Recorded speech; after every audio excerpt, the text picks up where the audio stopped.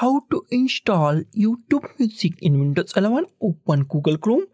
In a Google Chrome, in a search, type YouTube Music and hit enter key on your keyboard. First link is from music.youtube.com, official website of YouTube Music. Open that. YouTube Music official website is open. After that, here we find two options to install it. First, go to the top on a Google Chrome. Here we find install YouTube Music. Click on that and install it. Or go to this three dot, scroll down, find cast, save and share. Here we find install YouTube Music or create a shortcut. Both are same. If you not find these two options, then search it in all tabs. In my case, I find it in cast, save and share and click on install YouTube Music. Click on install, close it, go to the desktop. On desktop, here we find YouTube Music shortcut. Go to the start.